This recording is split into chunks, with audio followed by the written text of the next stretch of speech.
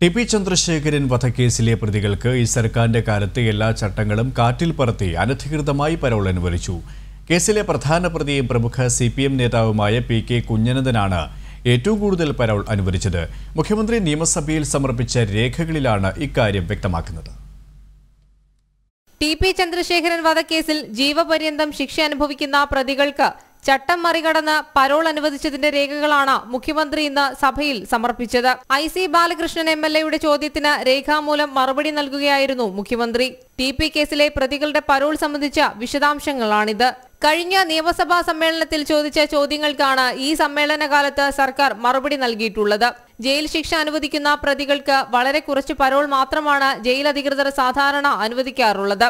ഈ കീഴ്വഴക്കത്തിനിടെയാണ് TP. Case പ്രതികൾക്ക് പരമാവധി പരോൾ നൽകിയിട്ടുള്ളത്. മുതിർന്ന CPM നേതാവും കേസിലെ പ്രധാന പ്രതിയുമായ P.K. കുഞ്ഞനന്ദന് 257 ദിവസമാണ് പരോൾ അനുവദിച്ചത്. കേസിലെ മറ്റു പ്രതികൾക്കും ചട്ടങ്ങൾ മറികടന്ന് പരോൾ അനുവദിച്ചെന്നും രേഖകളിൽ നിന്ന് വ്യക്തമാണ്. അതേസമയം P.K. കുഞ്ഞനന്ദന് തുടർച്ചയായി പരോൾ നൽകുന്നതിനെ നേരത്തെ ഹൈക്കോടതി വിമർശിച്ചിരുന്നു. ഈ സമയത്ത് P.K. കുഞ്ഞനന്ദന് ആരോഗ്യ പ്രശ്നമുണ്ടെന്നും ചികിത്സയ്ക്കായാണ് പരോൾ അനുവദിച്ചതെന്നുമായിരുന്നു സർക്കാർ ഹൈക്കോടതിയിൽ നൽകിയ വിശദീകരണം.